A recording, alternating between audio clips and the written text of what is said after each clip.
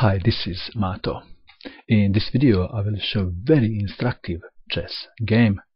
This is the game between Gennadi Sosonko and Robert Hubner that was played in Tilburg in 1979. And where is Tilburg? It is a city in the Netherlands.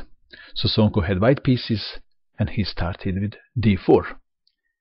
Hubner played knight to f6, c4, e6, g3, and white is indicating that he would like to play Catalan Opening. d5, bishop to g2, and black captured pawn on c4. White can immediately regain the pawn with queen to a4, and after bishop to d7, queen takes pawn and material is equal. But Sosonko continued with knight to f3, a6, indicating that he wants to play b5 to protect the pawn. White can play a4 to prevent b5, but then black would play c5. So white castled kingside, b5, and black is a pawn up. Question is, would you like to be a pawn up or to have better development and activity of the pieces? Would you prefer to be white or black in this position? Let's have a look at the game. Knight to e5 was played. Bishop is attacking rook on a8. Knight to d5, knight to c3, and black played c6. Perhaps better was bishop to b7, but black had a different plan. He played c6, and now this looks super solid, doesn't it? Knight takes knight, and black captured with e-pawn because he wanted to develop his bishop to e6. e4, bishop to e6, a4, attacking the pawn chain. Of course, black is advised not to capture that pawn on a4. This is much better for white now. So black played b4. Pawn takes pawn, and black captured the bishop. And now in this position, white made a very strong move. And that is queen to g4. Black would like to castle kingside. Of course, bishop to e7 or bishop to d6 doesn't work because queen takes on g7. So h5 was played, attacking queen. What are the other options?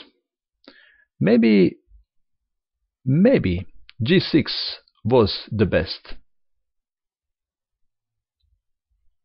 I think that could be the best move. What are the other moves? Bishop takes on g2 is not good for this reason.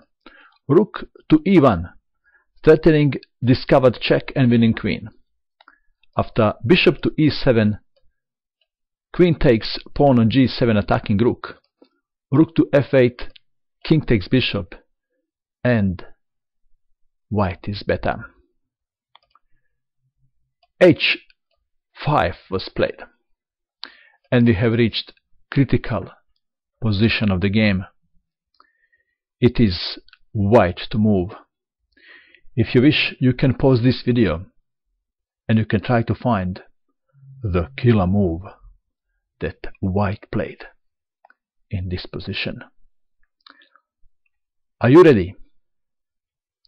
What did you find? Queen to d1 is not a killer move. It looks like more like a chicken move. In the game, white surprised his opponent. He didn't move his queen, he captured bishop on d5. Black had a good look and decided not to take queen. Why not? Let's have a look. If pawn takes queen, then bishop takes on f7 check.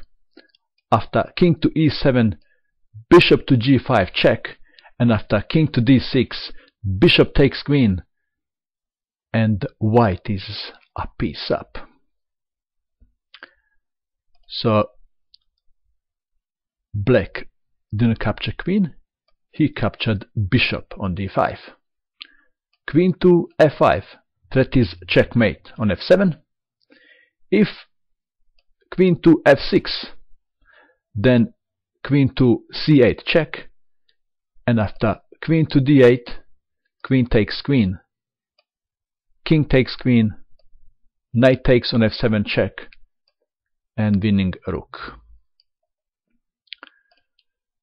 So black played rook to a7, rook is defending pawn on f7, rook to e1, threatening discovered check, winning queen, rook to e7, bishop to g5, attacking rook. Can black play f6? No. Why not? If f6, then queen to g6 check, and after rook to f7, queen takes rook, checkmate. So black played g6, attacking queen. And how would you continue now? First thing that comes to mind is to move queen to safe place. I think this is one of the moves that comes to mind, but another surprise from white. He didn't move his queen. He captured rook on e7, and believe it or not, black didn't bother to capture queen. Black resigned. Let's check what will happen if black continued.